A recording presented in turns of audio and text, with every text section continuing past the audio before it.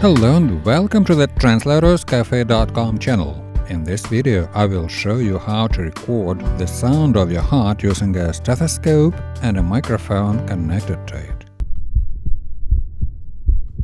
Okay, first, the obligatory disclaimer. Of course, I am not a doctor and cannot give any medical advice.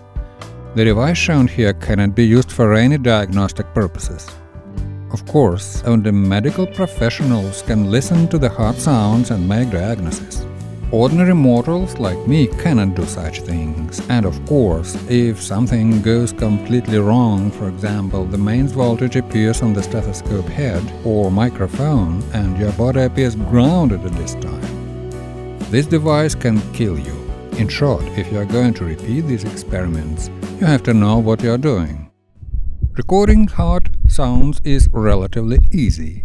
You will need a good microphone capable of recording low frequencies, an inexpensive stethoscope, a recording device and headphones. It is also possible to use a piezoelectric buzzer or transducer as a contact microphone. I took it from an old smoke detector. The stethoscope is not necessary if you will use the contact microphone. I tried both and discovered that the condenser microphone combined with the stethoscope worked better than the contact microphone. We will attach the microphone to the chest piece of the stethoscope using a short piece of tube.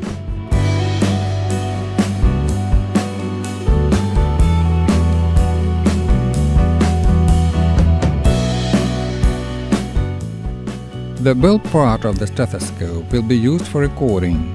The diaphragm can also be used. In ordinary acoustic stethoscope, the diaphragm is used to filter low-frequency sounds and to emphasize high-frequency sounds at the expense of their amplitude. However, in our case, we can use software to amplify various frequencies and to remove some unwanted high frequencies. Now, some theory. Heart sounds are generated by beating heart, mostly by shutting heart valves and the flow of blood through the heart. The process of hearing these sounds for diagnostic purposes is called auscultation.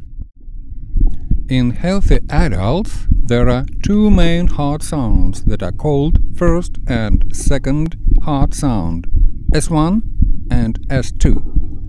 The first sound is produced when atrioventricular valves, mitral or bicuspid and tricuspid valve, are closed, and the second sound is produced when semilunar, aortic and pulmonary valves are closed.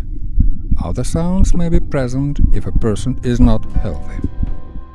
To hear heart sounds, a stethoscope is pressed to the chest at locations labeled with M, mitral, T, tricuspid, A, aortic, P, pulmonic, and E, Erb's point, the best for S2 auscultation. Now we will connect the stethoscope head with a microphone to the recording device.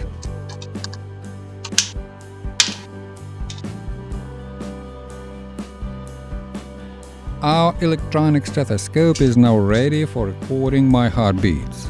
Later, I will view the waveform of the recorded sound of my heart.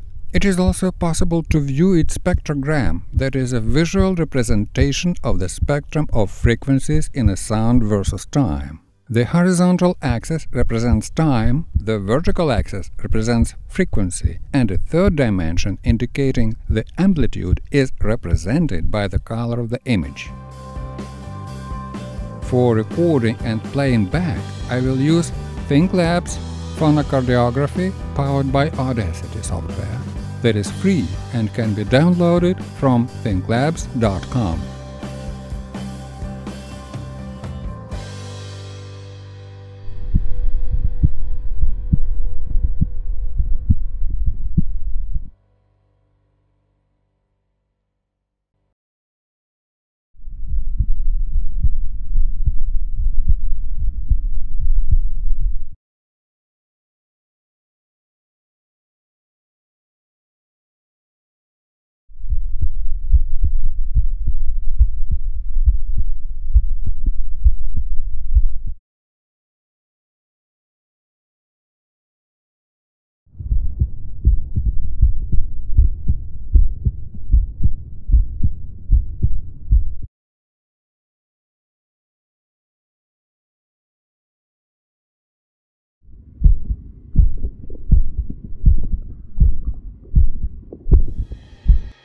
We try to show that it's pretty simple and inexpensive to record your heartbeat sound, to listen and even to view it. Thank you for watching. If you like this video, please don't forget to subscribe to the TranslatorsCafe.com YouTube channel.